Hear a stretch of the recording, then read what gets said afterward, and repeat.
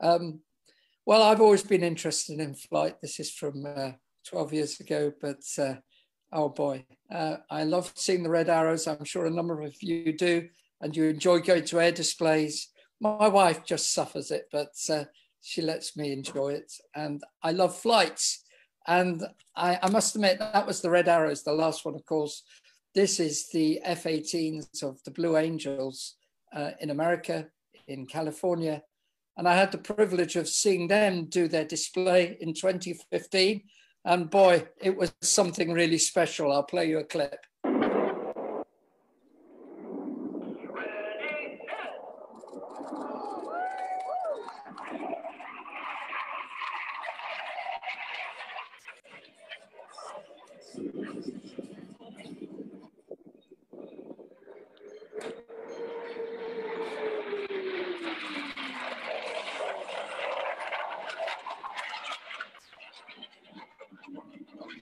Well, that, of course, is very, very fast indeed. We're not considering natural flight getting to that speed, but just, I show this because of the control. I'm just doing it backwards so you can see it.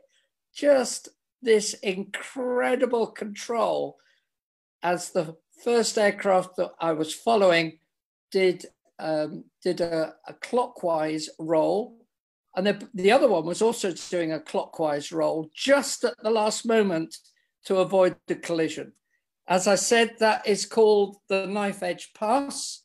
There have been accidents with aircraft doing that. It's incredible to watch. Now, we're going to be thinking about the natural world, but of course we have to go back for modern aircraft flights. We have to go back to these people, and of course, you know who they are. These are the Wright brothers, but there is a connection with natural flight, which I'll bring out just in a moment, because these two guys, as they went to work in their bowler hats, which is what they did in those days, were just very ordinary people. They were actually, I can't do an interaction with the audience here, but most of you know that they were, in fact, bicycle makers. And they were from Dayton, Ohio, and they did all their work in North Carolina at Kitty Hawk. And on a very windy day, December the 17th, 1903, their work came to a conclusion, well, to a start really, but this was a magnificent conclusion to all this lead up, as Orville Wright, not Wilbur, was lying on the aircraft, as you can see there, and Wilbur was running down the side on the right-hand side there, and they did a controlled flight with a powered aircraft. The tail you can see behind, but what the vertical fin rather, you can see behind, but what probably you don't realize is that the horizontal second surface was at the front. So if you look at the top right picture, that's an earlier version without propellers. It wasn't powered, it was a glider, but you could see the horizontal surface at the front. Where did Wilbur, who was the real mind behind this, get his ideas? Well, he got his ideas by following what the birds were doing. Instead of this guy who obviously jumped to his death, and people in the past just thought it was a matter of adding feathers in. And these guys, of course, were cheating because they were it was the French, actually, which is a bit naughty of me to say that. They weren't cheating, it's just that they were using a different principle of lighter than air flights. We're talking about heavier than air flights, so something which would naturally always stay on the ground unless it was powered. And this powered flight was first done really in a controlled environment by the Wright brothers. They copied, and this is the important bit, Wilbur copied and understood what birds were doing. So when it came finally to years later, this is actually 100 years later after that first flight in December 1903. This is November 2003. This is the last flight of Concorde. And as you know, a number of people were involved in developing Concorde, and famously Barnes Wallis was involved. in the early design stage of Concorde.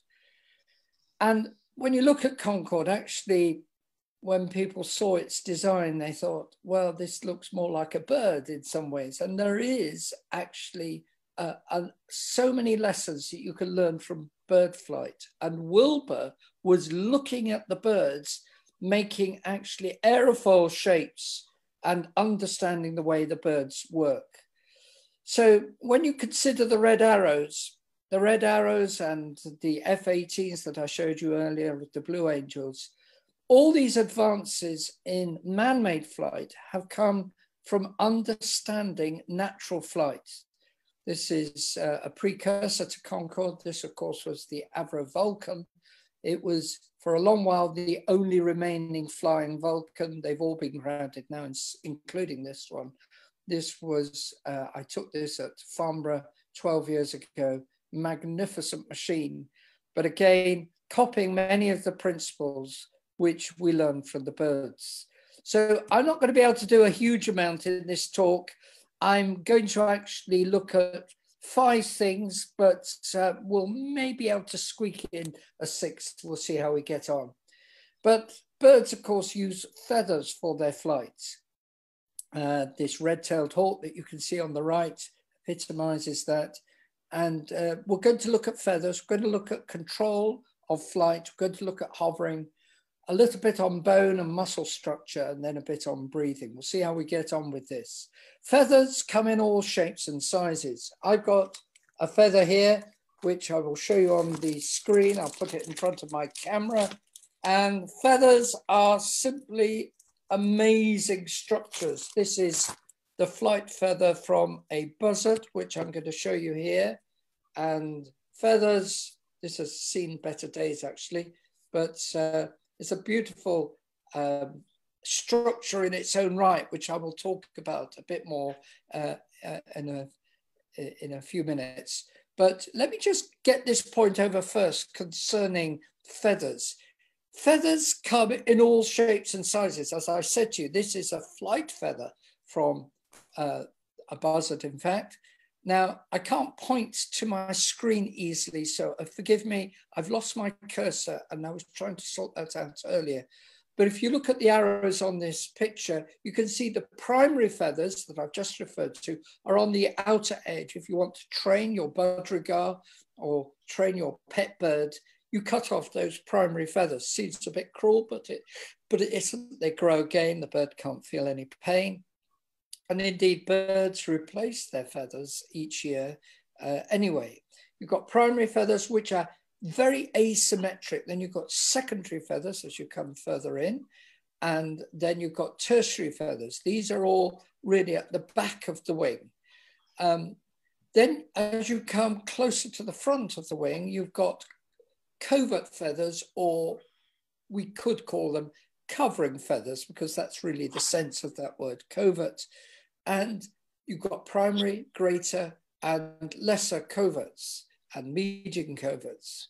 And then you could actually say that you've got further covering feathers even as you come forward again.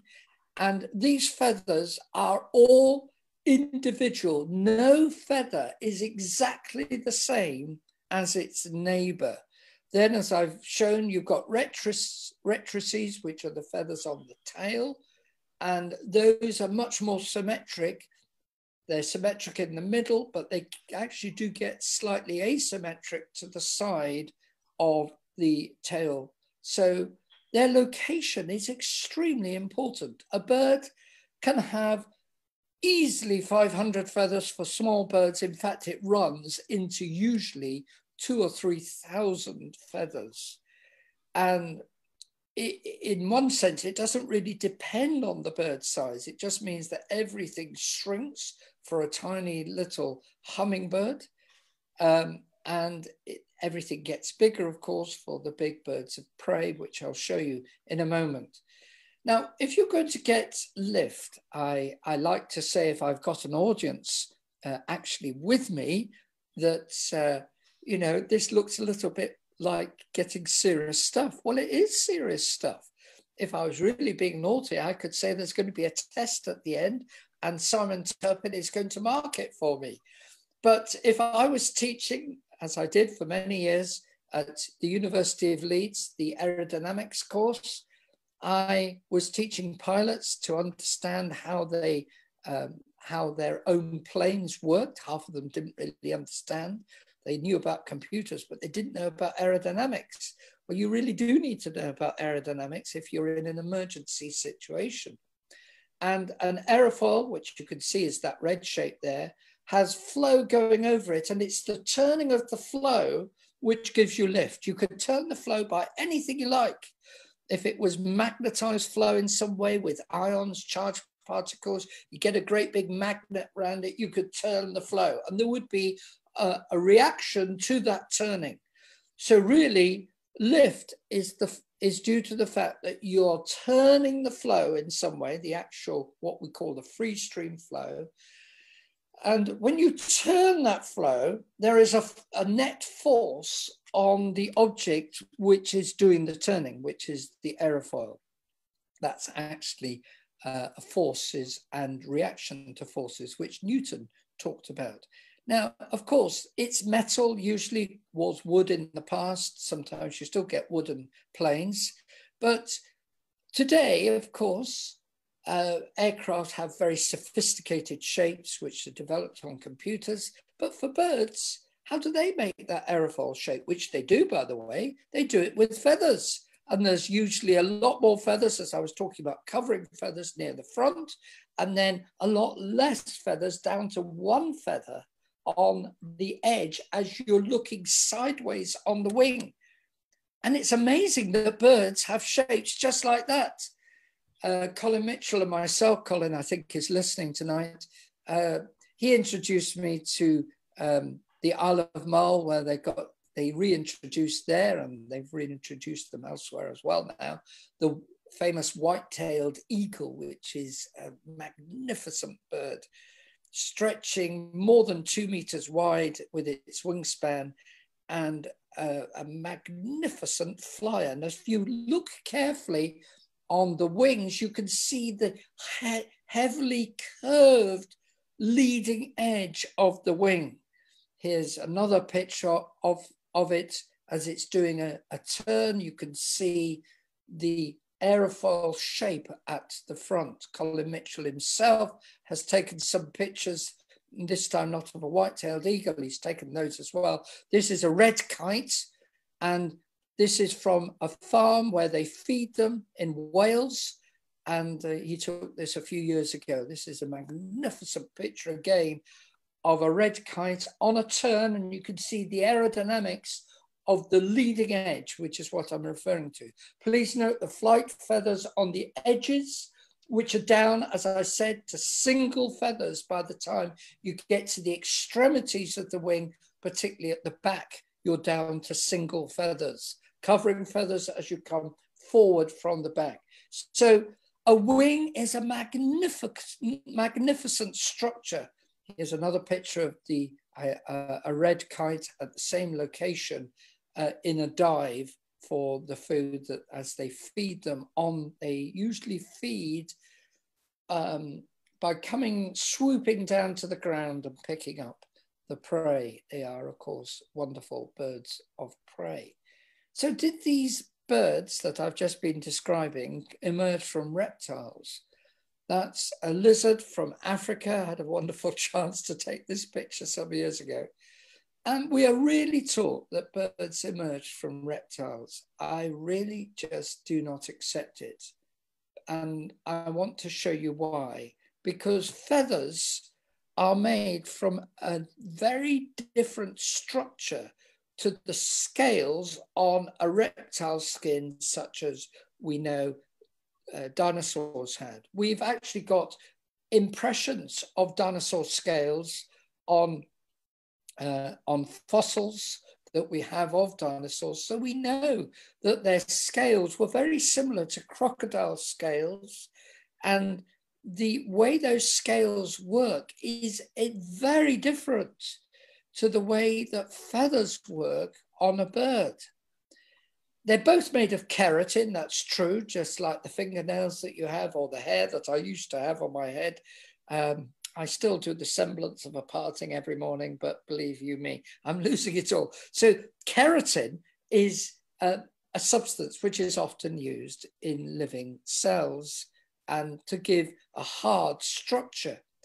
But we need to realize that the feather that I showed you earlier of a buzzard, which I'm holding now, has a structure to it, and it grows from a rachis, which is this main central stem, which comes to a follicle underneath the skin.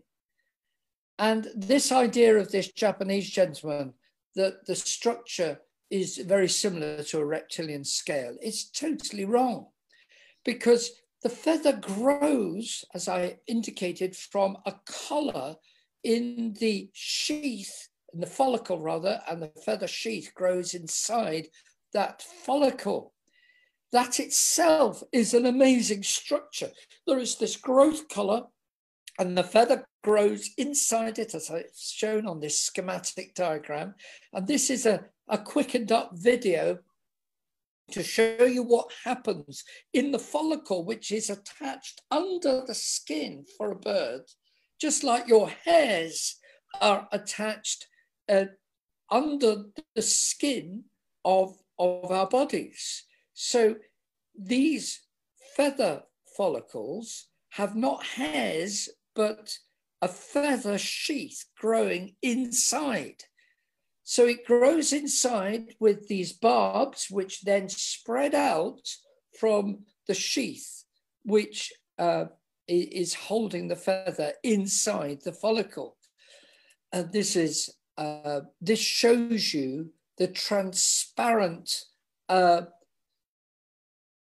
you can see there, the shiny reflection, as my wife is holding actually a young pigeon's wing. And you can see the shiny tube is the sheath in which the feather had grown out of the follicle. And the best way that I can help you understand what's going on, it's a bit like a big pen, which I'm holding in front of the camera here. And obviously, normally you've got that pen inside. So if you take that out, and I get another feather, which I've got here, and I put it inside, then you'll get something of an idea as to what is going on with a feather in its sheath, which itself is in the follicle, right?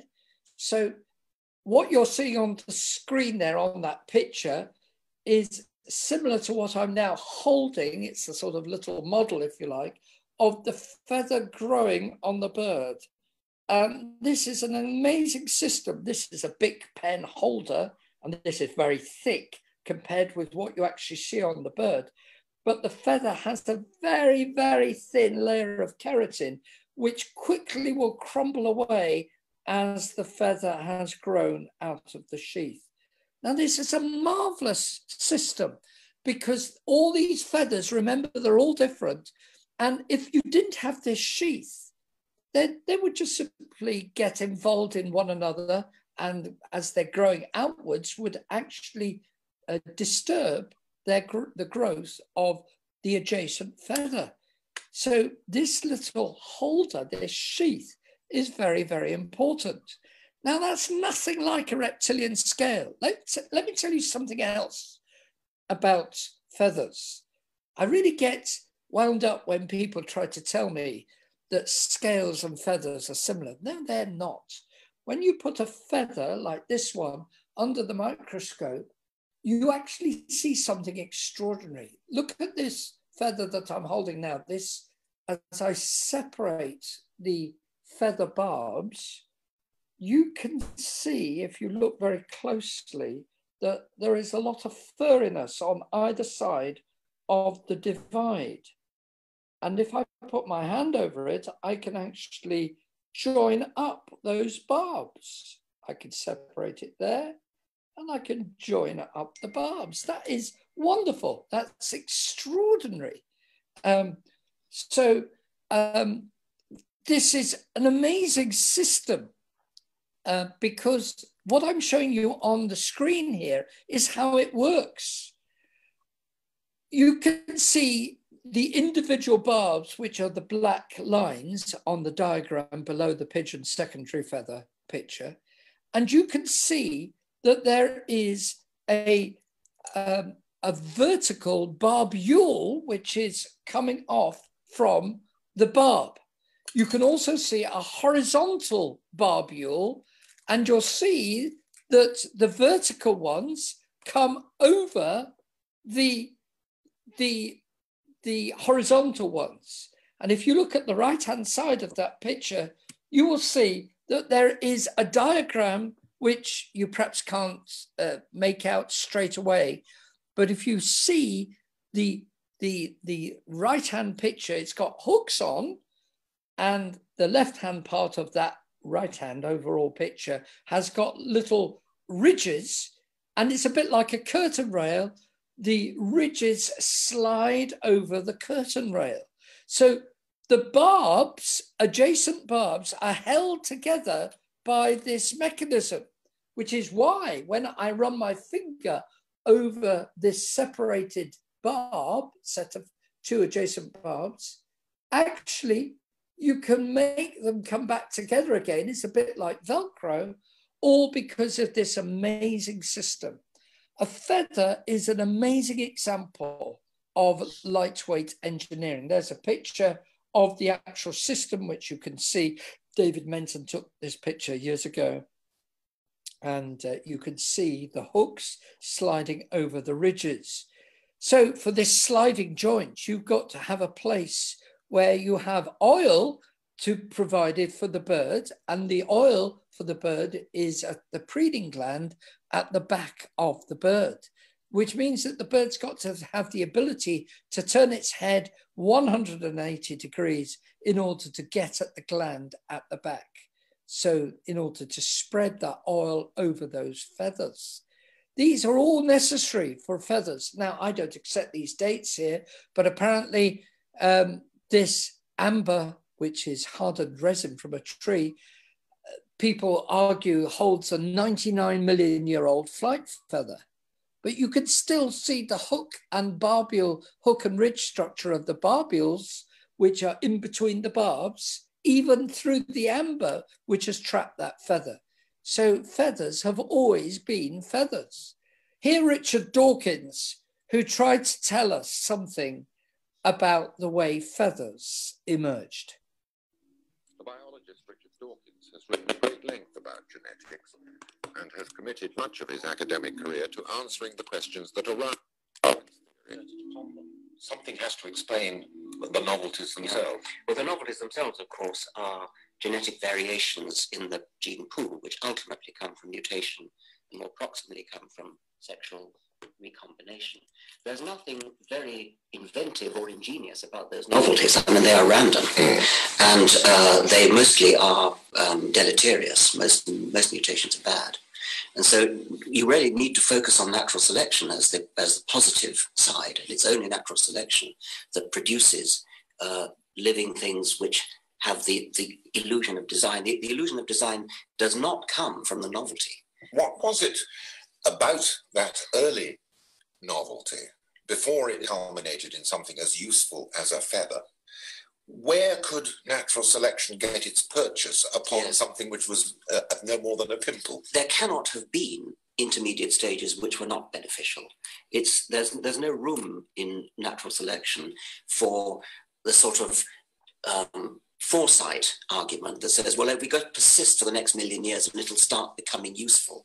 That doesn't work. There's got to be a selection pressure all the way. So there isn't a process, as it were, going on in the cell saying, look, be patient. No. It's going to be a feather, believe me. Yes. It doesn't happen like that. There's got to be a series of advantages all the way in the feather. If you can't think of one, then that's your problem, not natural selection's problem. Natural selection,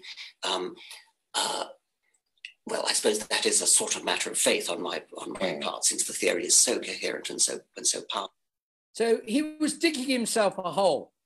he was actually realizing that he didn't actually have an answer as to why the original idea of a pimple, as Jonathan Miller was trying to ask him, how that became a feather. And so he says, it's a matter of faith on my part. His faith is not the same as our faith based on evidence. His faith is based really on no evidence whatsoever. We would call it blind faith.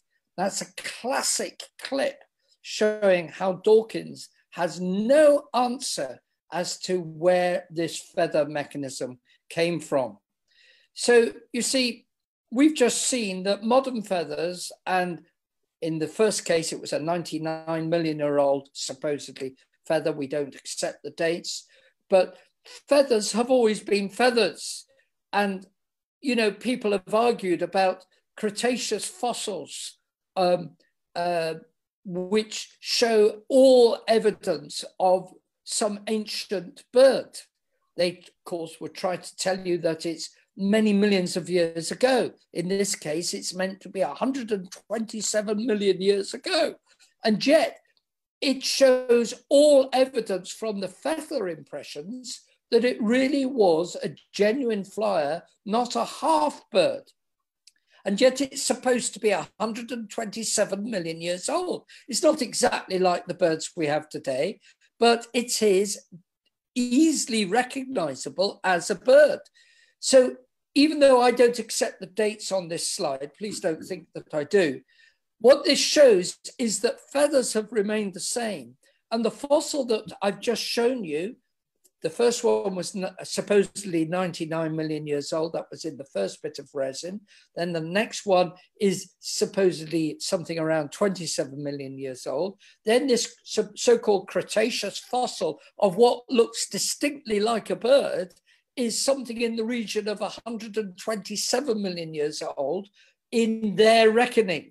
Actually, they're all flood deposits in my understanding. But what this shows to you is that this idea that there has been a gradual progression, and I'm referring here particularly to the Chinese fossils, right? It's not really a progression at all of flight, because the one that I've just shown you is right in the middle, and Archaeopteryx, which is meant to be very, very old, actually, even that had fully formed feathers. So my view, and I don't agree totally with all my creation colleagues here, my view is that these, including Archaeopteryx, and the ones which clearly have flight feathers, and some of those Chinese fossils don't really have flying abilities. Some of them do, but not all of them do. Caudipteryx probably was indeed a flying creature, but it's not clear that Sinosauropteryx really was. Microraptor gui possibly, well, in fact, I think certainly was a flying creature. But what I'm trying to get at here is that everything indicates that these were unusual, but nevertheless birds. And people, of course, were astonished when at one point in their investigations, they found bird tracks in rock, which was supposedly somewhere around 200 million years old. Do you know what they did? They reclassified that and said, well, it can't be Triassic rock. And they then thought that it must be tertiary rock, and they reclassified it. Now, they may be right on the reclassification, but actually I would have no problem if, in fact, we did find real bird tracks in the Triassic. So my view is that these Chinese fossils in particular, where they clearly were flying creatures, were just simply extinct birds that we don't have today. I need to speak on control. Flight needs control. It's no use having all the individual parts when, in fact, you need to have a control system to make sure that these actually operate together. We call this irreducible complexity. Irreducible complexity. That means that you cannot reduce it to just simple little stages, and that, you know, if I add a bit here, I can gradually move up the ladder of flight. No, you're not going to do it. If you can have anything which flies, you need not just one surface. Wilbur Wright and Orville Wright found this. You need two surfaces. That is, you need the tail plane, which for them they had at the front. You need two surfaces. Irreducible complexity was something that they understood, and others understood after them.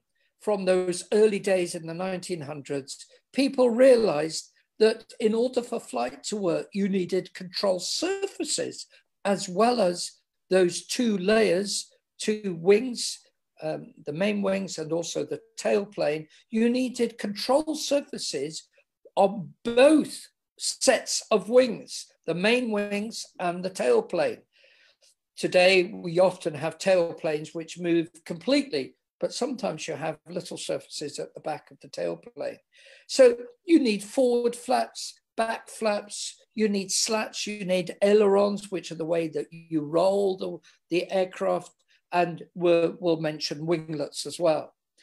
This is a lovely picture of hooded cranes in flight, where they clearly show the cambered surface. They have the winglets at the end, which I'll mention a bit later, and a smooth undercarriage retraction. I rather like this because you can see the feet going backwards with a real streamlined effect. Design is vital for any engineering that we do today. Birds show all the evidence of intricate design. Cambering of the wings is absolutely essential at low speed for takeoff and landing. And a bird doesn't have screws operating the flaps at the back of the wings. As you well know, there is a whole set of tendons and muscles which change the shape of those wings. My friend Bob Buckley from my own church here in Milnrow, took these wonderful pictures of gannets in St Kilda in Scotland. And you can see here that these birds are designed for what they do. And I'm going to show you. Bob took some further pictures of these birds doing pencil dives. That is, they fly along at about 200 or 300 feet. They have wonderful eyesight. They see fish in the water. They draw their wings together, and they come down into a knife dive or a pencil dive where they become like a pencil. Look at this picture on the left, and you'll see that the gannet has brought its wings right in, and it can go straight into the water. This is a brilliant set of photos taken by Bob Buckley at St Kilda. My friend Colin Mitchell, not so long ago, took this picture at Portland Bill of a peregrine falcon, which is the real expert in what we call stoops.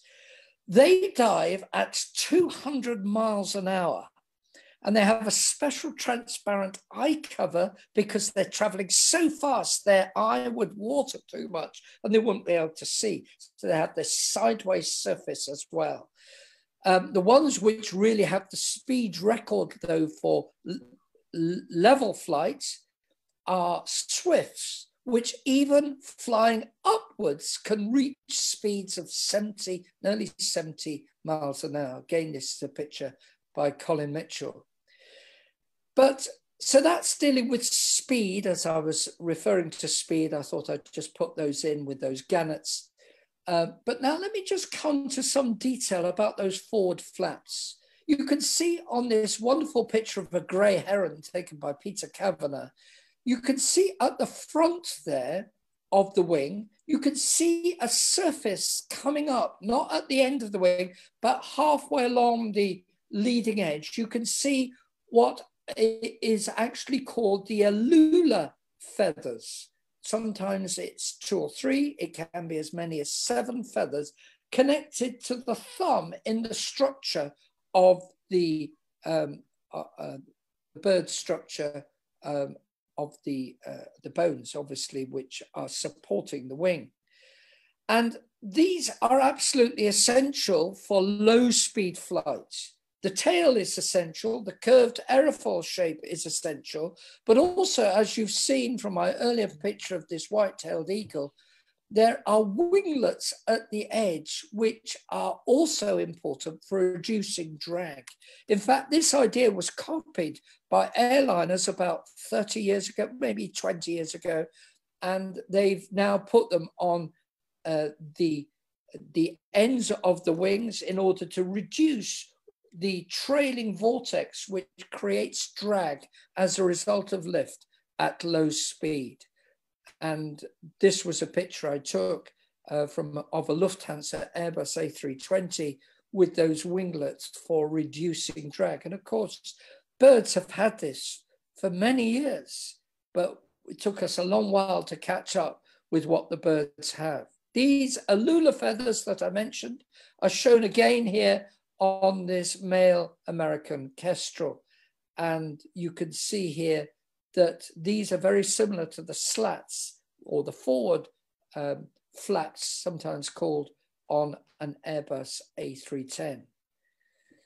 You remember that there was a problem, and indeed there still is a problem, with the Boeing 737 MAX. There's been 2 fatal accidents. And the problem is that they have a computer system which was not operating properly, which was getting a signal which was in error from an angle of attack sensor at the front of the aeroplane. This really stresses the importance of having control.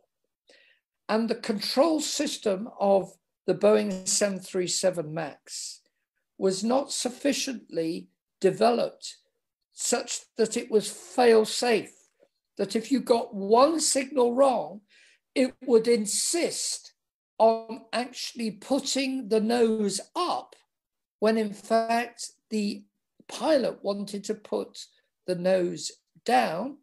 And as a result of that, sorry, it's the other way around, I said it incorrectly.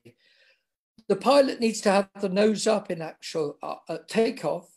And because the indication from the angle of attack sensor, which you can see on the bottom right picture there, was coming, the incorrect signal, it was automatically pushing the nose down, and the pilot was trying to bring the nose up, but the automated system was doing things incorrectly. And so you got a conflict between what the pilot knew he needed and what the computer was doing. This shows that unless a system is working with all the bits working together, you'll get fatal accidents. Interacting systems need control. You can see here an aircraft on the left, which is not doing things very well, and the bird on the right, which is an albatross, does far better. In order to collect squid for its young. This albatross, which I've got the film going on at the same time, that albatross was actually working far better with its systems of control than the aircraft on the left, which is not a Boeing 737 MAX, but shows the difficulties that you get when things are out of control. God has made creatures with a wide range of control. There are also anti-stall devices, which I could do a whole talk on, which cause the feathers at the back of the wing to lift in order deliberately to stop what we call the stall point going right across the wing, and then the bird would just fall out of the sky. So there are some amazing systems which are working quite naturally in birds in order to avoid the bird from stalling at low speed.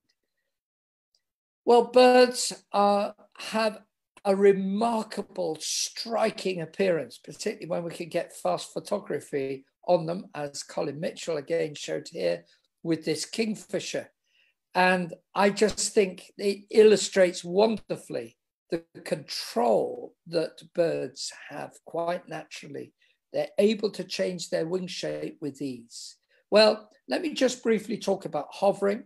Here's a hovering kestrel, which it's a European kestrel, and it's showing the ability to hover sometimes even in high winds, kestrels can hover. As a wind going at about 30 miles an hour, it can still stand stationary in the air, because what it does is it flicks the ends of its wings and it's balancing against its tail. That's one way of hovering. But of course, the ones which we know far better, which do the hovering, are hummingbirds, like this ruby-throated hummingbird, which is shown here. Doesn't look ruby-throated, but actually it is. When you get the color, the light on it, it's a beautiful bird. Now, these hummingbirds do their skilled aerodynamic displays by twisting their wings 180 degrees right back on themselves, such that if you looked at the tip of the wing, it is actually twisting its wing, and it's twisting it at the elbow here. The wing actually at the wrist, the equivalent of the wrist on a bird. For a hummingbird, that wrist is hardly ever moved. And the whole surface is swiveling around the elbow. And it has the ability to twist the radius and the ulna, which is supporting the wing, right over 180 degrees, such that you can get a figure of 8 motion as the hummingbird beats its wings 50 to 60, even 100 times per second. And with very fast photography, you can actually see this twisting of the wings in this blue-throated male hummingbird. The other thing, though, of course, about hummingbirds is that they feed in a very different way. They feed from nectar, just like insects, and they are beating their wings at 50 to 60 times per second in a hovering position, and then lapping up the nectar in 5 to 10 times per second with their tongues going into the nectar and coming back again. Absolutely extraordinary. There's the hummingbird sticking out its tongue. Briefly on the bone and muscle structure, birds have a bone structure which is hollow. Most of the bones of birds are hollow, but there are some exceptions. Diving birds like puffins and the birds called the northern diver, the Americans or the Canadians would call them loons, they have heavy bones, particularly at the back. Some of the bones will be hollow, but the ones particularly at the back, when they're diving into the water, they need to be able to be not too light to actually get under the water and fish. But most birds have hollow bones. Now, those hollow bones are supporting the structure of the wing. And I mentioned this earlier, that you have different types of feathers in different locations. But I particularly want you to look at the way that the wrist movement, which is the middle of the wing, is controlled by, you'll see it in a moment, I'll show you the tendon arrangement. Most of the movement of the wing is from the elbow. So you have the radius and the ulna here on the from the elbow to the wrist. Then the wrist on most birds is moving very, very well indeed. And that has extended fingers, 3 main fingers usually on a bird wing, which the thumb supports the alula feathers and the other 2 digits spread to the outer wing feathers. So they're called phalanges, and then there are these other bones, as I mentioned, the radius and the ulna and the humerus. The humerus is usually quite short on a bird. And then you've got these tendons, and particularly look at this patagial tendon, which connects amazingly the shoulder to the wrist. We don't have that tendon. Neither do reptiles have that tendon. This is a completely new tendon which is specific to a bird to control its wing. Remember, I mentioned when a bird wants to make itself into a bullet coming down in a dive like a peregrine falcon, well, it will use this tendon to bring its wings in. And we saw that with those other pictures that I showed you as well of these diving birds. Well, it's true for any bird. It's got to have that patagial tendon. But it's not only that a bird's got to have. A bird's got to have another muscle, which is also peculiar to a bird. When a bird is actually flapping its wings, it's got to have a muscle to bring the wing down, but it's also got to have a muscle to bring the wing up again. We have a small muscle at the back, which enables us to do a backstroke in tennis. Well, you have to develop that muscle because it's not really a very strong muscle, or in swimming if you're doing a backstroke. But a bird has a special muscle, which is called the pectoralis major. Sorry, I beg your pardon. It has the pectoralis major muscle, like all creatures and like human beings, which is for the motion downwards. But the motion going upwards is provided by another muscle, which is called the supracoracoideus muscle, for the upstroke. And as you can see, it goes over the humerus, twists round, comes up from the sternum here, which is the breastbone, and it pulls round and brings the humerus bone up for when the wing is going up, and then the pectoralis major muscle pulls the wing down. So you can see it operating here in this little video. There's the pectoralis major muscle pulling it down. Now the supracoracoideus muscle is pulling the wing up. That's a very useful little video clip here to show how bird muscles work. So you've got a downstroke muscle, which is the pectoralis major muscle, like the muscle you used the other day to punch your friend. I hope you didn't, but you see what I'm saying. That you've got that muscle, which is a very strong muscle to pull down. But the bird has this extra muscle for pulling the wing up. Well, this is an amazing system, and it's unique to birds to have that extra muscle. Well, what about breathing? Did you know that birds breathe in a totally different way? Birds breathe not by bringing the air to a dead stop in an inverted tree arrangement, as is shown on the left for reptiles and mammals, but they breathe actually using what's called a counterflow mass exchange system. It is just possible, and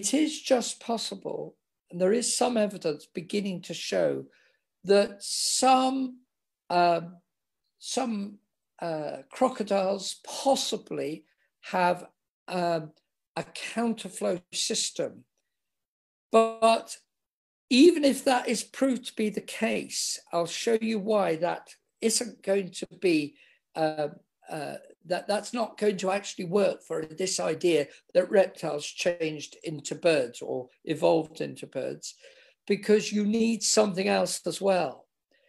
Birds certainly have this counterflow system. The air comes in on one side and the blood comes in the other way. And the counterflow system means that as the air is moving, it doesn't need to come to a dead stop. The oxygen goes into the bloodstream and the carbon dioxide comes out into the air, even as the blood and the air are still flowing together. We breathe like this. We breathe in, bring the air to a dead stop, goes into the bloodstream. We push out carbon dioxide and out it goes. But not so with the bird. The bird breathes in and it goes into an air sac. It doesn't immediately go to the lung. Then it breathes out an earlier packet of air. The packet of air that we're following goes through the lung, as I said, in this counterflow arrangement. Then the bird breathes in again. Another packet of air goes to the rear, and the packet of air that we're following now goes to a front air sac, ready to be breathed out. Now the bird breathes out and that packet of air comes out. So it's a two-stroke breathing system. It breathes in, goes to the back, breathes out, that packet of air goes through the lung, breathes in again, goes to a front air sac, breathes out, and that air comes out. So it's a circulatory system. That is an incredible system. And to argue that this could have evolved from a system where you breathe in and out and it comes to a dead stop is frankly absurd. Because let me tell you something else. When we breathe in and out, and when, even if crocodiles are found, or alligators, I think it was that they argued that alligators may have a counterflow system. Even if that were proven, we know that alligators and crocodiles, like we ourselves, have a diaphragm in order to operate our breathing system. But a bird does not have a diaphragm. This is the vital difference. You see, a bird doesn't use a diaphragm to bring the air pressure down in its main body, which is, of course, what you've got to do. We have a diaphragm, it draws in the air. So the air's got to come in through our trachea, and that's how we breathe. And that's how most land creatures breathe. But birds don't breathe like that. They breathe by actually moving their breastbone. They have a movable sternum. And that, of course, is often in sympathy with the flapping of their wings. And as they move their sternum, their breastbone, they've got to have hinged ribs in order to take account of that. And that is an amazing system, which is unique to birds. Coming back to the fossils, you remember I mentioned this creature which was found and clearly was a bird. They found another bird. Clearly it was a bird because they could even find the lungs of the bird fossilized.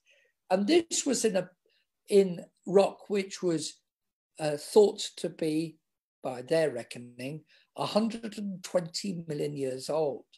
I don't accept those dates for a moment, but even using their time scale, that supposedly 120 million year old fossil clearly had evidence of the lung system that I just referred to. And you could actually see the evidence of it in the fossil.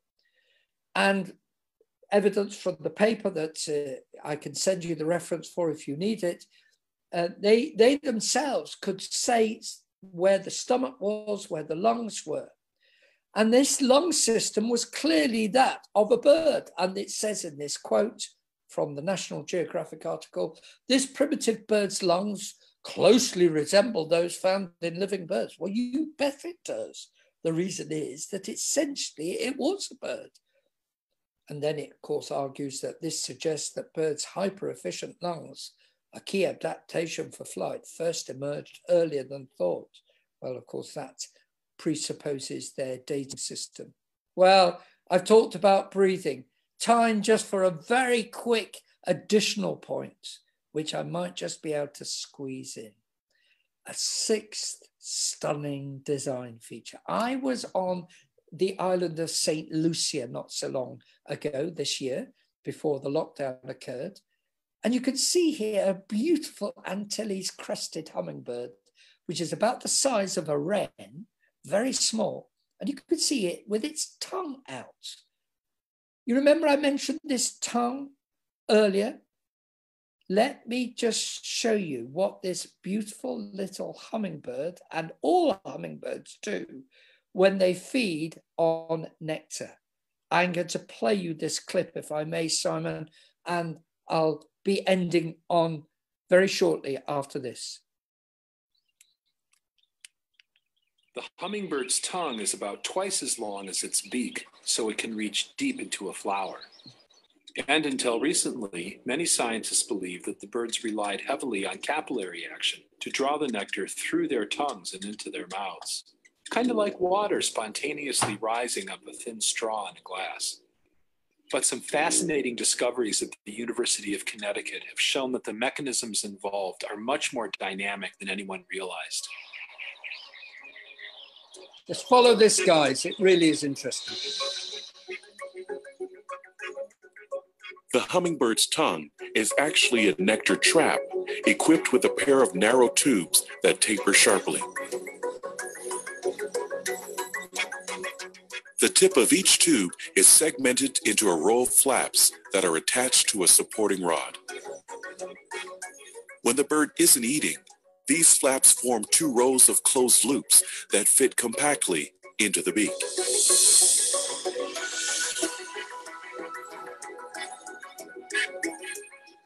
But when the hummingbird feeds, its tongue undergoes a dramatic transformation.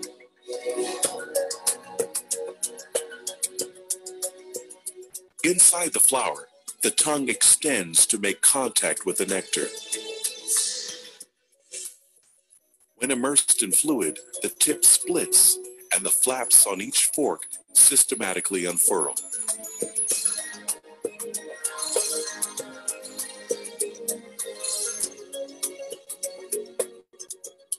Then, as the tongue is withdrawn, the flaps close tightly to seal and capture the nectar for delivery into the bird's mouth.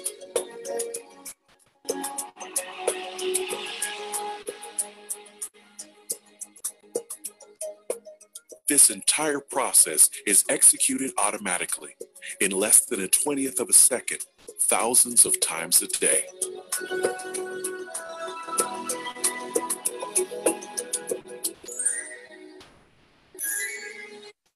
I think you will agree with me that that is just stunning.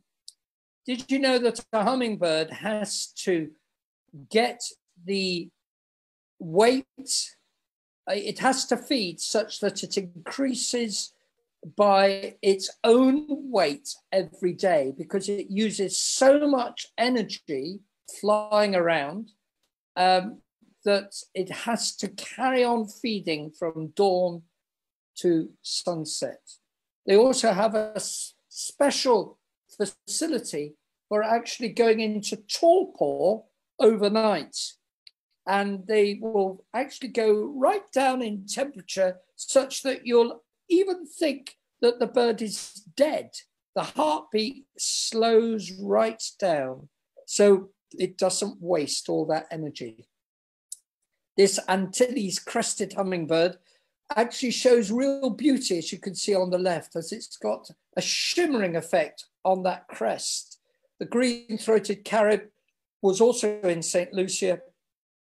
And whatever creature you're looking at, they have some amazing feather structures, which sometimes, particularly for hummingbirds, are iridescent. A peacock feather has the iridescent colors.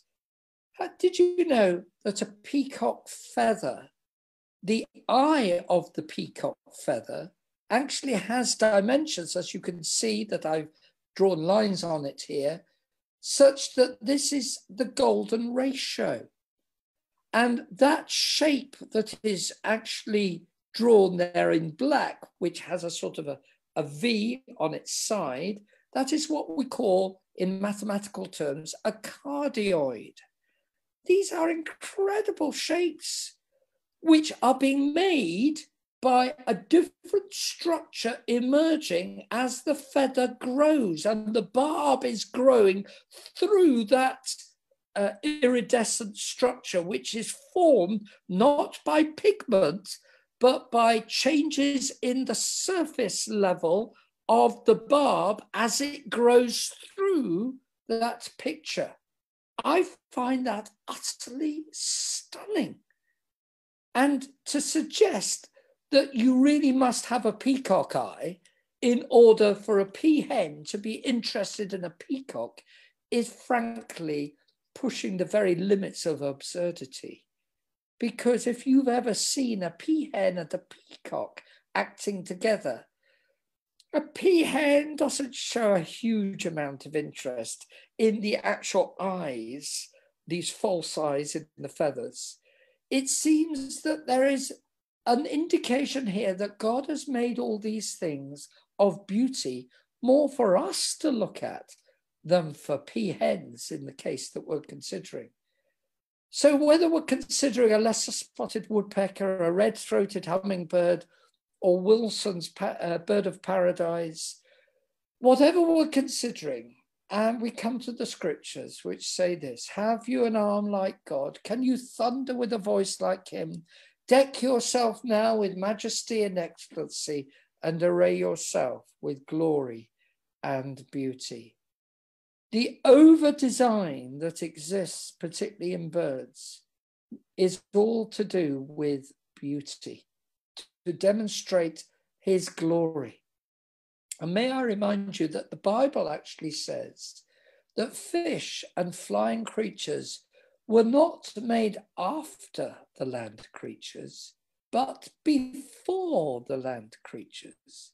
So any suggestion that land creatures developed slowly in time and emerged with flight is frankly wrong according to the Bible. God, I think, has deliberately shown us that he made the flying creatures not by using anything from land creatures, but that he made them before, lest we might think in evolutionary terms. The Bible says the invisible things of God, him, are clearly seen, being understood by the things that are made, even his eternal power and Godhead, so that they are without excuse. May I remind you, ladies and gentlemen, everybody who's listening, that the Bible doesn't give us any excuse not for believing in creation, not by appealing to the Bible directly, but by saying, look at the things that he has made, which therefore means that we should believe the Bible when it comes to talk about redemption, the fact that we are sinful, the fact that God must punish sin. And when it speaks in no uncertain terms about a judgment to come, that is why it says in Romans 1:20, they are without excuse. Nobody can come before God and say, I didn't know you were there. We know from the birds and from everything that he has made that he is. And we also know, therefore, that the Bible is true when it speaks about a judgment to come. And there is only one way of escape, and that is through the very Creator himself, the one who made the birds, also laid down his life that we might be forgiven. And he died that we might know forgiveness, because he took our punishment in our place. That is why this whole issue of creation is so important. We want people to trust the very book which speaks about creation, the Bible, when it speaks also of judgment to come and redemption through the Lord Jesus Christ. Turn to him now, not only as your creator, but as your savior, the one who bled and died that you might be forgiven. Thank you.